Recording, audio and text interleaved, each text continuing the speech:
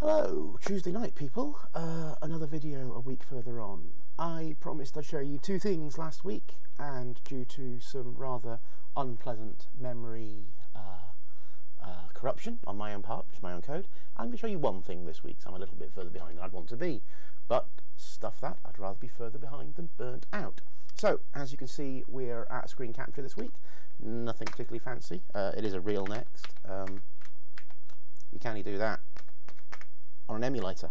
So here we are, real Next, and we're running NextPi. Here we go. So, unfortunately, being in a capture environment, there's a few things that I can't do, one of which is point to a screen, but I'm sure you'll cope with that. Uploader, as mentioned last week, works quite pleasantly, and we will upload, let's see what all we upload. Auf Wiedersehen Monty, because I hate it. Not Monty, I like Monty himself, I just happen to prefer the AY version to the SID version, of which many people tell me I'm wrong, but they're all wrong. So, the first thing you'll notice is that was uploaded with a short file name. That is definitely one of the things that will be fixed before the final release. It's not a hard thing to do, it's just something I've not got around to doing yet. But, uploaded files can be previewed, and previewed files can be played. SID files are a little bit slow to start playing. It's sort of the way that the Pi Zero does the software synthesis. I should turn this down slightly while I talk. Captures and mixing desks, we have technology. So one of the things that the Pi does is a little bit slow when it first decodes SID files. Anyone who uses the basic handlers will have seen this already. But the other thing that the SID files often do is have multiple tunes in them. So if I press M on this interface here, it will send a command to the Pi, and you'll hear the next tune that's embedded in this file play. Yeah, that's enough of the monarchy stuff.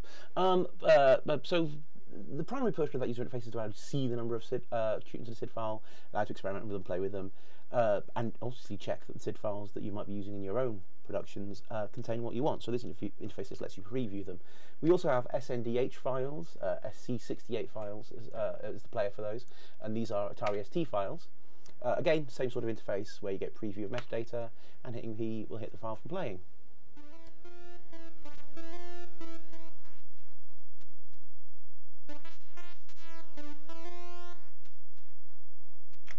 And that'll do for now. We also have Amiga mod file support. Problem with Amiga mod files is they are quiet. Now that's just the nature of the way they work, I believe. But what we can do is we have amplification built into this interface, so you can hear it getting louder. And that's not me doing that on my mixing desk here. I can actually crank that right on my mixing desk. But we won't make that go. We won't make that go too loud, I don't want to deafen you as I talk. The other thing we have is pattern skipping, because of the way the Amiga files work, you can do that. So if I hit M, I can skip through the patterns in this song, and mute various tracks.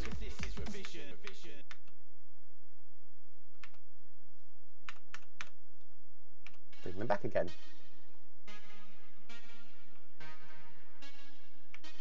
Put it all back in. Anyway, so that's mod file. And one of the things that we've never exposed in the basic handler, but has always been there since NextPi was launched, is MP3 playback.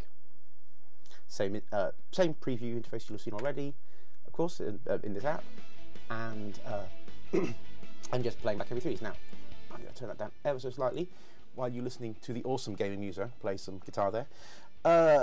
The reason that this isn't exposed in our basic API for the handlers from now 53 weeks ago when we finished the Gold Master is that MP3 files are very big, generally speaking, and because of the things I was telling you about last week, the way that PySend handles the file, they are not the very best thing in the world to ever recover from, because the bigger the file, the more chance of an error, so on and so forth.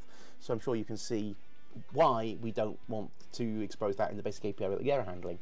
But with the error handling and with the faster file transfers, the MP3 playback is something we want to expose accessible to you, the user. There is also text file previewing and metadata for that, but I have not got around to building a text file viewer yet because, frankly, text files can be any length in the world. Megabytes and megabytes and tens of megabytes, and the memory handling for that is where I've fallen down in the last few days. And the reason that I am a few days behind schedule And that brings us to point 2, the thing that I wanted to show you, but I'm not. And that was the ability to switch drives. I would normally point to something on the screen here and show you what I'm referring to, but I can't. So in the file browsing area that you see me navigating around using the cursor keys, at the top above where that brown bar is right now, it says RAM. But there are multiple drives. Memory used is the RAM drive, but there's also some persistent storage for user files and settings on the SD card. This uses the same transfer mechanism that the file browser uses. Arbitrarily large amounts of data can go back and forth for directory listings, because directory listings, like a text file, can be very, very big. So it's one of the things, again, that this week I've just fallen down in the handling of. Just ran out of time, really, to get all the bits and bobs working.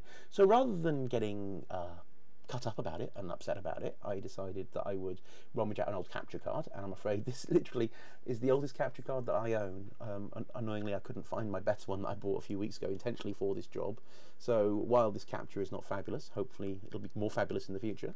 But I've kept my promise so far. 1 week in, here we go, a week later, and you lovely Tuesday night people can see the latest updates. So SID file, SND file, MOD file, MP3 file, and generic 7-bit text file. Metadata is now sent back and forth from the Pi to the Next, allowing the Next to know data about that things, and everything except text files you've just seen right there the players for. And hopefully by the next time you see this, there'll be something a little bit more user interface to show you in that text area viewer, which will be very useful for viewing the documentation that is built into the Pi on how one can use some of the text mode APIs that are in the Pi. The other thing that I will be working on next, and the reason that this needs working on isn't technically David's fault, but I am 100% blaming our David for this, is that let's pick this. This is a good user interface to show you. Here, where you see where it says length 84 patterns, we are using the rather delicious, quite pretty, and typographically perfect Spectrum letter R as part of the standard Spectrum ROM set. For some reason, when I put this thing together, I completely and utterly imported the wrong font, and I didn't notice it for weeks and weeks and months, until David pointed out to me the R's in Professional Tracker. And they're curvy, and they're horrible, and they're wrong. And now that I've seen it, I can't unsee it. So I will probably be working on the user interface and some fonts next. But this just gives me an excuse to show you some other tools that I've built as part of this for manipulating these things, and that can be another video for you lovely, lucky Tuesday night people. So, thank you very much for watching. This is normally the point I put my thumb up in front of the camera, but you know, no camera, it's a screen capture, I can't do that. So maybe I should get a nice specky Next loading screen with a thumbs up on it that I can use for the end of my videos when I'm doing screen capture. But anyway, that's it for now. Thank you for listening. A traditional boring waffle from me. End of week 9, and I'll catch you next week. TTFN, and bye for now.